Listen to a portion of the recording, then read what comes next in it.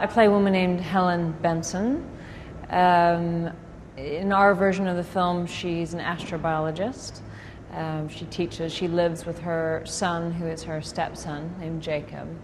The two of them live alone together.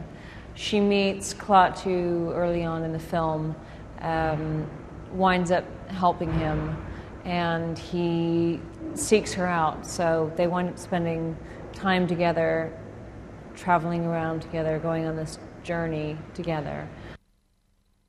She's an astrobiologist, so to her that she meets a being from another planet is extraordinary. That it's taken this human form is all the more extraordinary. That he's sitting in her car and she's driving him around is absolutely unfathomable.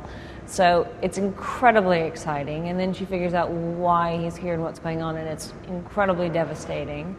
And then she's a really brave, determined character who just does everything she can to try and change his mind.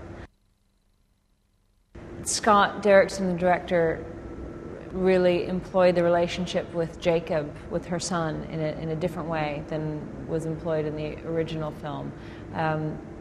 In our version, there's a little bit more discord. He's lost his father. It's sort of a complicated relationship. And it sort of serves as a bit of a microcosm that Klaatu gets to observe as he's trying to understand humans and what they're capable of and whether they can resolve conflict together. Keanu is so lovely. He's so sweet and charming and incredibly hardworking and diligent and very thoughtful, really, really thoughtful person and actor. Jaden was great. He's a great kid. He seemed to have a really good time working on it, which is so nice to see.